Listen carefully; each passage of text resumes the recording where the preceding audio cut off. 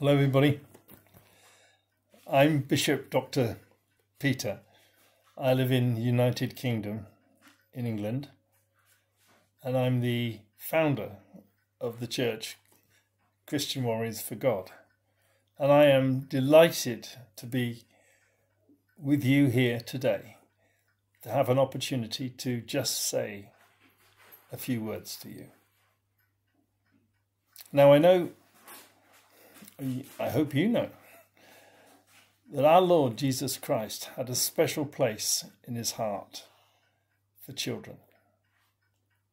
On one occasion, he actually rebuked his disciples who were trying to stop the children from coming to him, telling them to let the children come to me. And indeed, on another occasion, he talked about if we are to grow close to God through him, we need to become like children. Now, I have a big place in my heart for you children. I know that your lives are difficult. I know that the struggles that you have to face. And I have and will continue to pray for you. And our God is so awesome that I know he will respond to my prayers. So in a couple of moments, I'm going to say a prayer to you. But I'd just like to say to you, I'm so pleased that you're interested in understanding more about who your real Father is, your Father in heaven. You know, it says in the Bible that God so loved you and me that he gave us his only Son, Jesus Christ, so that whoever believes in Jesus Christ will never die and will have eternal life. And I'm pleased that you're having the opportunity to learn more about him, because all of us, adults, old people like me, and young people like you, have a responsibility to know God better.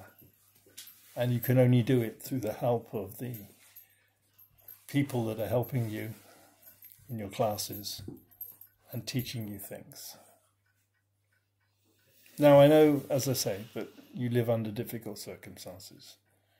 It's not always been easy to be a Christian in your country. We're aware of that, and you are constantly in our prayers about that. But I wanted to give you a message, a simple message, a message of hope, to let you know that you're not alone. There are people like me all around the world who are concerned about you, who care about you, who love you, because you are effectively like my brothers and sisters in Christ. And I wanted to reassure you of that fact, because in all of our lives there are times when we feel alone. But we're never alone, of course, because God is always with us. But you're also never alone, because you've got people like me, and there are many like me, who care about you and pray for you and do what we can to help you. So I'm going to finish now and just say a short prayer to all of you, particularly to the children. Well, Father God, we give thanks to you for this day. We glorify your name. We give all honour to you. Lord, I come before your throne today, lifting up these children and adults who are working hard at being your servants, trying their best to live, albeit under difficult circumstances. Father, I ask you, I implore you, I beg you to pour out your mercy, your grace, and your blessings upon them. Make them know in their hearts, Lord, how much you love them and how much we love them as well.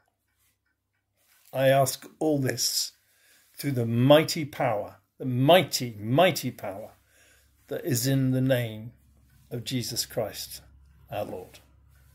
Amen. Okay, that's enough from me. You probably see I'm at home, sitting in my lounge, waiting to have my dinner. Although it's 5:25 here in England, so that makes it probably nearer 9:25 in the evening where you are. But it doesn't matter, you'll get an opportunity to see this video. May God bless you all. In the name of the Father, the Son, and the Holy Spirit. I love you all. Bye for now. Bye-bye.